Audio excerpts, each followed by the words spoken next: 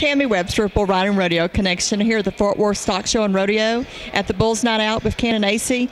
And Kanin, you've been out for a while, and you said earlier this is your first pro rodeo back. So first tell us a little bit about your injury and what you've done to recover.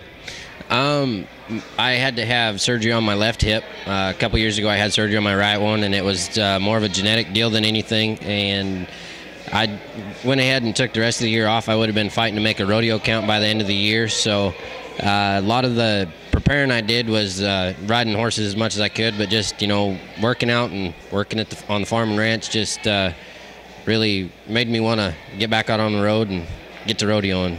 Now, about how long were you out? About 8 months or so. I've been on a few bulls before this event, but this is my first pro rodeo, so I'm really excited, feel at home, getting to see everybody, and there's a lot of new faces as well, but look forward to the stock show. Now, how that first bull back feel up? The first bull felt really good. It had been a bull that I had been on previously, and I ended up being 87 points and winning the bull riding on him, so I can't complain about anything. Everything feels good. Getting a little bit sore, but I guess that's kind of expected. So, right now, how are you feeling coming into tonight? I feel really good. Got on a bull a few nights ago and kind of got throwed hard, so we'll kind of see how it goes, but I feel really good. What did that feel like? You tested your hip a little bit, having a little bit of hard fall like that?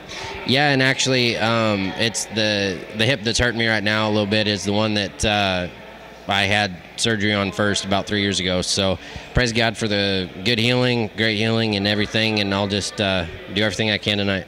Now, what about the family? Has it grown a little bit this past year? Yep. That's the blessing about being at home, getting to do rehab and everything was our baby girl was born in July.